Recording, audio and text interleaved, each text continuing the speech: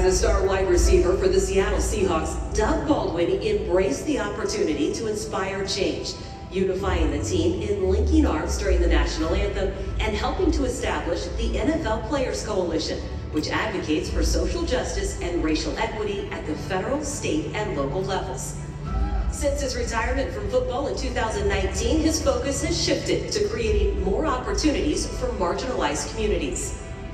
He runs an impact investment fund that helps organizations aiming to disrupt historically excluded systems.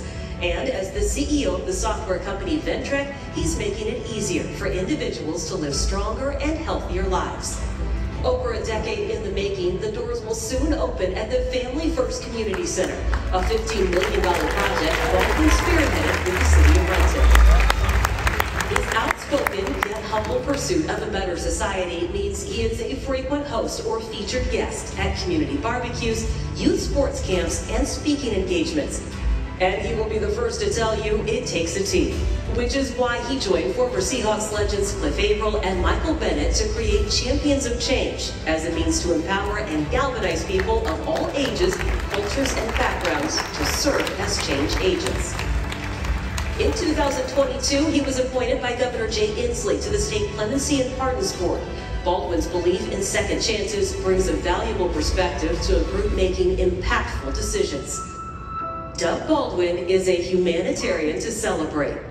He combines compassion with accountability as he works to make our community a more equitable place. Knowing there is always work to be done, Baldwin's influence will be felt for decades to come. So please join us in welcoming to the stage this year's recipient of the Paul G. Allen Humanitarian Award, Doug Baldwin, Jr.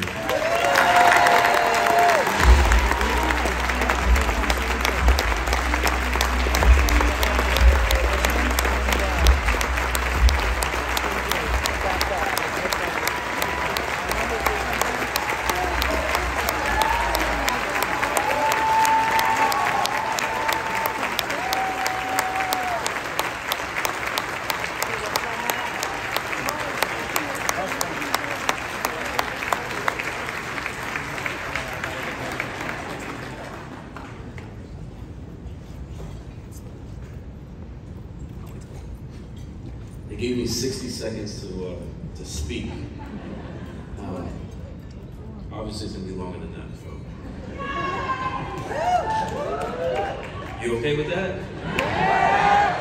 All right. I didn't write a speech. If you know me, you know I don't write speeches. But I do have one thing that I want to say first. Love is patient and kind.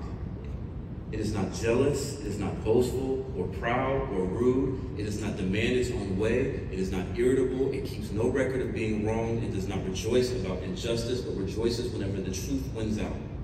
Love never gives up, never loses faith, is always hopeful, and endures through every circumstance.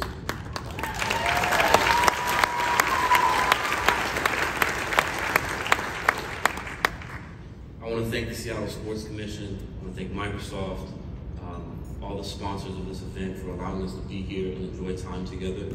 I'm grateful for this opportunity. I want to say a few thank yous. I know there's a lot of folks that I should thank. You're probably not going to get your name called because I'm already over 60 seconds and I can see them telling me to hurry up. So I'm going to keep this broad and I'm going to try to keep this quick. First and foremost, I want to thank my wife.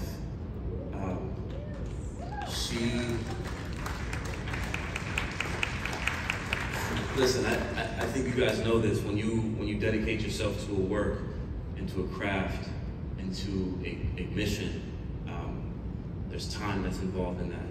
And my wife has sacrificed her time, but she doesn't look at it as sacrificing her time. She looks at it as supporting me. And I'm so grateful for her grace and for her compassion and for her empathy and for her active support.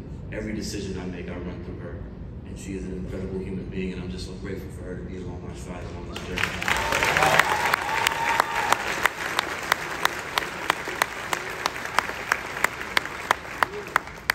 And then to my three beautiful daughters who every day I wake America are teaching me that love is always the answer.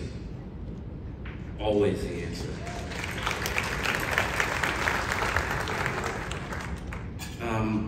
And then to my team, you know, this award is more of a reflection of who you are and the times that we get to work together and the work that we get to do to collaborate to serve our community.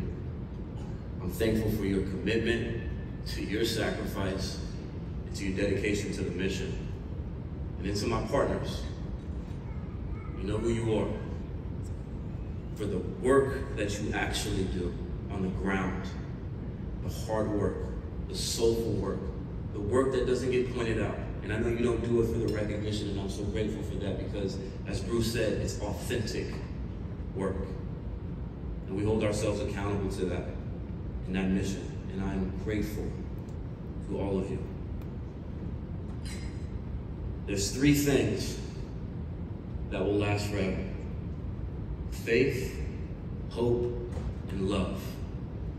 And love is the greatest of those 3. So I have a call to action for you. You look around you in this room, it's a lot of privilege. A lot of privilege in this room. Let's call it what it is. We're all privileged to be here tonight. In this room, there's a lot of power. And you all know with great power comes great responsibility. But I want to flip that on its head and give you an opportunity. With great responsibility comes great power. And I hope you don't take that responsibility for granted. Take that responsibility, take that power, and spread love. Thank you.